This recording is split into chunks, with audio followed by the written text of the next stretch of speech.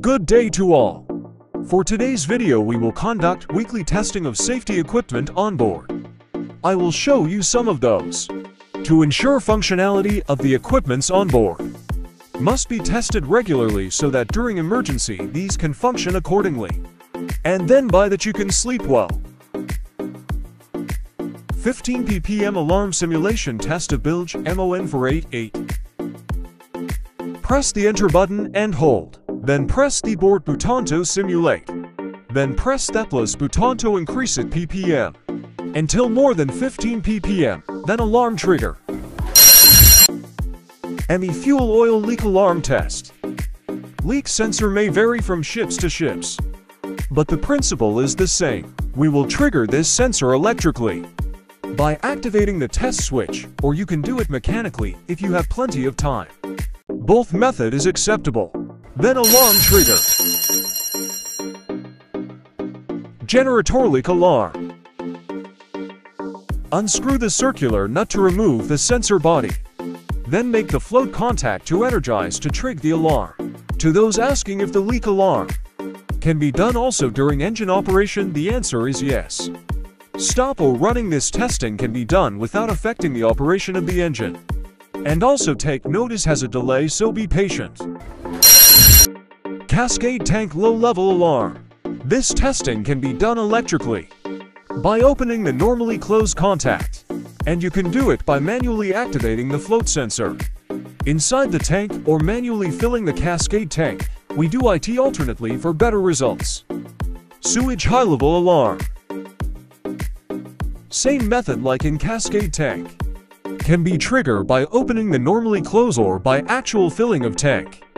Both will give positive results, just do it alternately. Testing of rescue boat. Very important to test this equipment regularly and ensure this functioning well for the sake of safety. And everyone on board must be familiar on how to start and operate this kind of equipment. This equipment may vary from ships to ships, but the principle and function is the same. This is used for rescue, so we will show you the procedure to start this. Preparation and procedure may differ from yours. This rescue boat can only start by manual crank start lever, non-battery starter like others. Connect the fuel line from tank to engine. Confirm hose flow direction. Open the tank air vent to avoid negative pressure inside the tank, to allow air escape from tank, and to help priming the engine. Don't forget to attach the kill switch or whatever you may call this. Start priming by manually pumping fan pump until hard.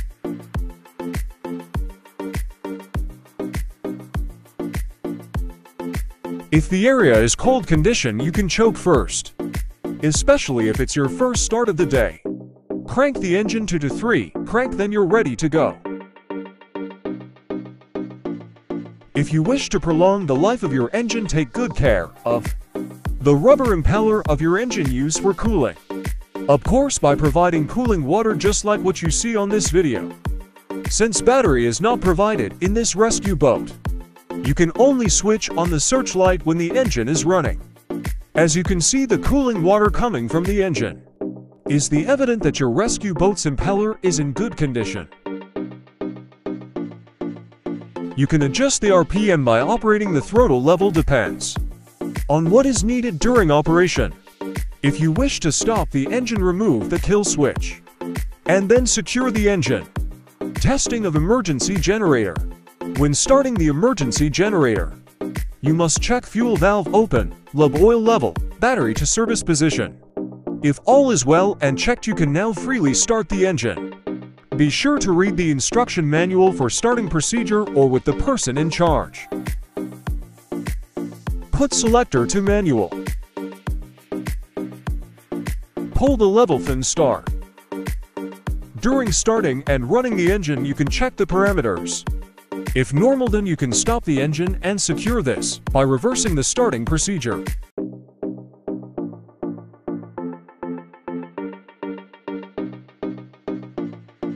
Stop the engine.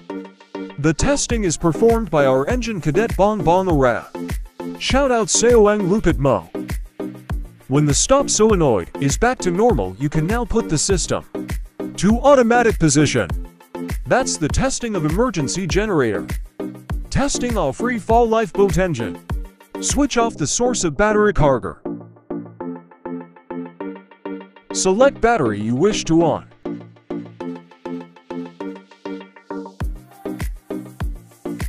For safety purposes, especially in cold climate, crank start is a must. To help engine lubrication spread inside the engine parts to lubricate them. That's a best practice for me. Crank start is when you start the engine while activating the stop lever level for the sake of lubrication the internal parts. To start, select to preheat for about 5 seconds, then switch to on, then start. See the RPM now starting.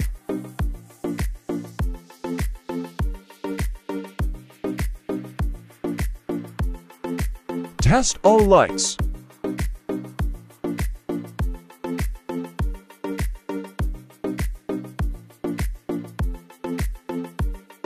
Operate the ahead and astern lever.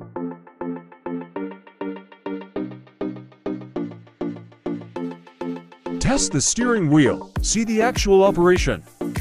To stop the engine, pull the stop lever. Then put the start selector to 0 position.